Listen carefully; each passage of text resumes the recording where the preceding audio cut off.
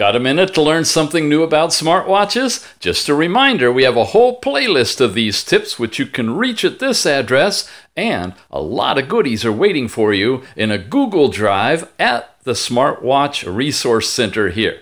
Your 1 minute begins now.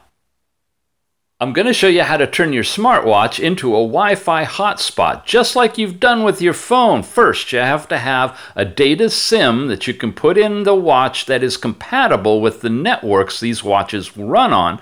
That's the GSM network, means you need AT&T or T-Mobile or a derivative of those networks in the United States. First thing you got to do is take the SIM cover off of the back of the watch, put the SIM in, and then turn it on.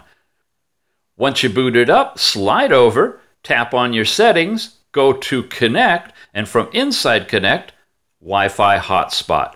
First, you want to set it up and put in a password that you're going to be using, save that, and then activate the hotspot. Now, your watch will immediately become literally a Wi-Fi hotspot connectable to any other device. From your computer, your tablet, your phone, or even from another watch, you do the standard connection that you would normally do with Wi-Fi, and the device is going to appear in here as an active device, Max Mobile.